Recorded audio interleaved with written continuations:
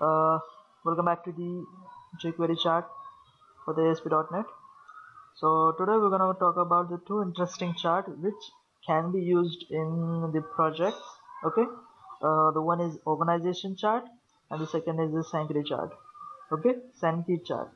So organization chart, all guys have already knows what type of chart is this. Okay, there is the president, there is the vice president. In the below sections they have a two options or a two colleagues under the vice president, and the allies is the under of the president. Okay, so you can manage this can be managed on the very large scale by using the Google API chart, and the second one is Sankary chart. Okay, with the first sight you don't understand what kind of this chart is. Okay, but this chart shows the relation between the 2 points. For example, if I hover the first section, it shows the relation to a to x. After that, on the second, it will show the relation between the a to y. For the third, a to z. For the fourth, b to x, b to y, and b to z. Okay, that means whenever you want to show the relation between the two objects, you can follow this chart. Okay,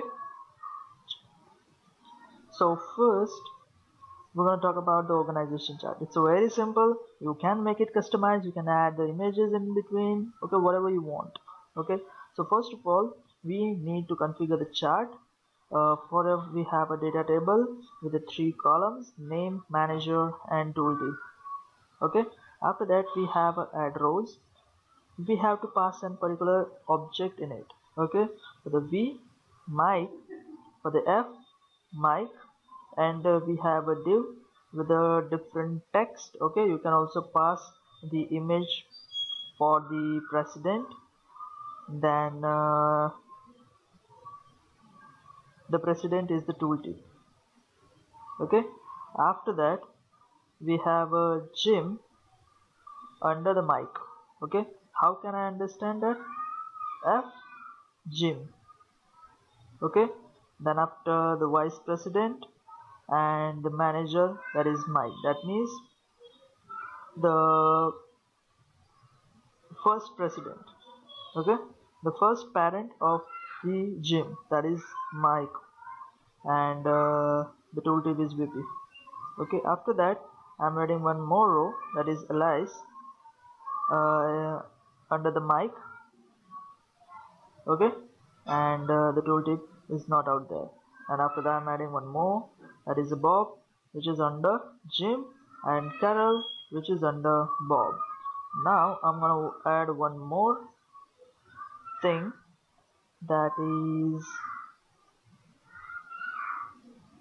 ABhishek, who is under of allies, ALICE, and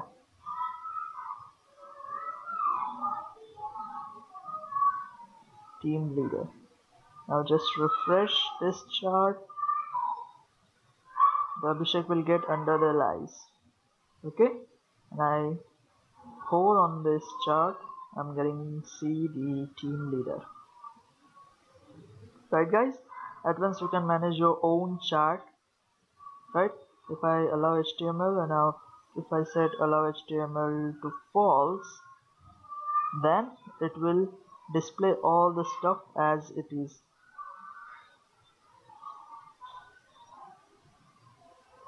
Right, so it's better to use allow HTML to true.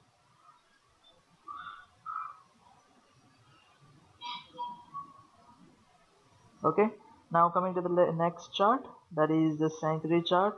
As usual, I have already told you it shows the relation between the two objects. So we need to configure the two objects. First object is from string to string, and the third one is wait for the number. Okay, and at once you have to pass the data like the above structure. That means a from to x to wait, from to wait, from to wait, from to wait, like that. And just set the width You can also set it into the HTML, and thus it's done. Just refresh this, you will get this kind of chart. Okay guys, it's a very easy to handle the chart by using the Google APIs. You do not need to do anything more. You just have to get your data in the particular form. Okay, you can also make your data, you have to pass all the data in an array format or actually into the JSON format. Okay, so to convert your data from SQL Server to JSON, you can use the NuGet package. So you can manage your different package.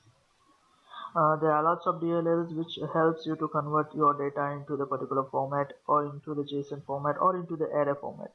Okay, just go for that, and you can manage your chart very easily. Okay, so guys, thanks for watching. Need your suggestion and comments. Please send your comments and suggestions on my video as a video comment, or you can also send it to webboostings@gmail.com. Thanks for watching. Don't forget to subscribe this channel. Till then, bye bye.